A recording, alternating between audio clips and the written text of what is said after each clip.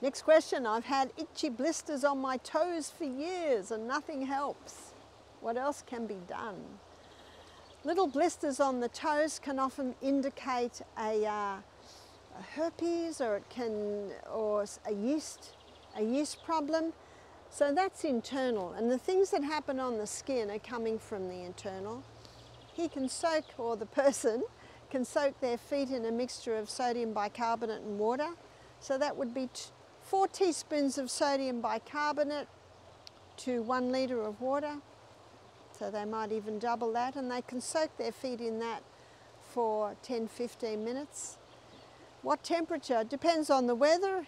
If it's a cold day outside, you might put it in hot water. If it's a hot day outside, you might prefer to use cool water. So it basically depends on you, depends on what the situation is, the temperature, the climate.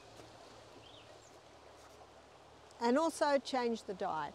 So how do you change the diet? You've got to get all the sweets right down.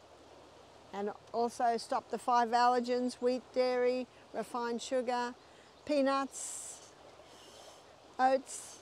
Once you stop those, often it can recover.